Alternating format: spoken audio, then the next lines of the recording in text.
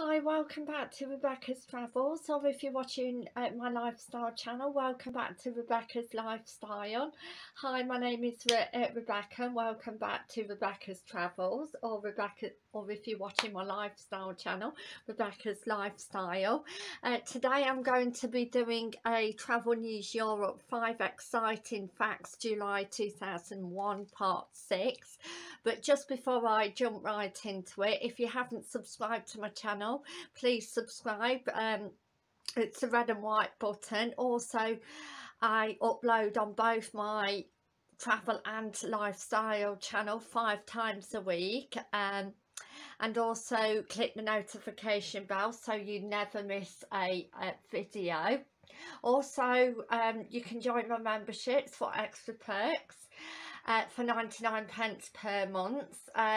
Both my subscription videos and my extra perks memberships videos are all linked down below.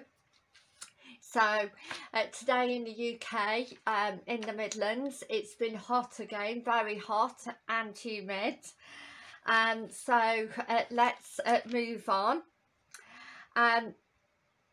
Now, number one, Wales Online, all European travel destinations banning UK visitors over the COVID rate fears. Again, in the UK, it is going up, unfortunately.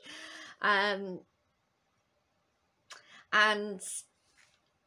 again, that is another reason why I wouldn't bother travelling abroad this year.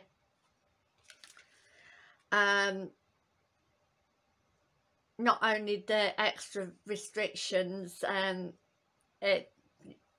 the Delta variant again is going up, so I personally wouldn't bother and wait until next year. And number two, Financial Times, EasyJet warns UK is being left behind because of the COVID travel curbs. Well, yes, EasyJet is right, but at the end of the day, it's people's safety at the end of the day.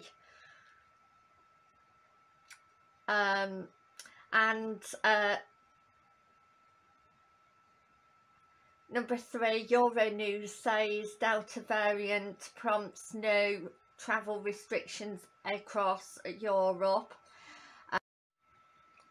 So you would still need to have 2 jabs and pass a COVID-19 test if you're going to and from an amber list country. Then you will have to quarantine on top of that. So again, I personally, unless you've already booked and have to go away abroad, then I wouldn't bother booking for this year at all.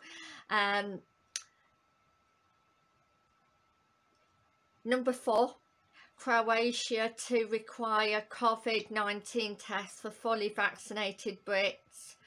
That's breakingtravelnews.com,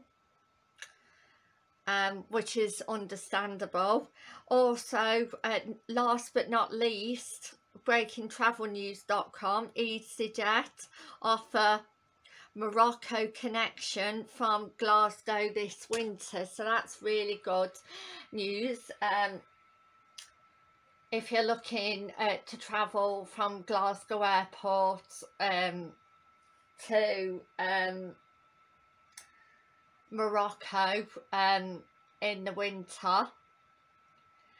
So yes, that's really the only good news there. So I would like to say thank you for watching, and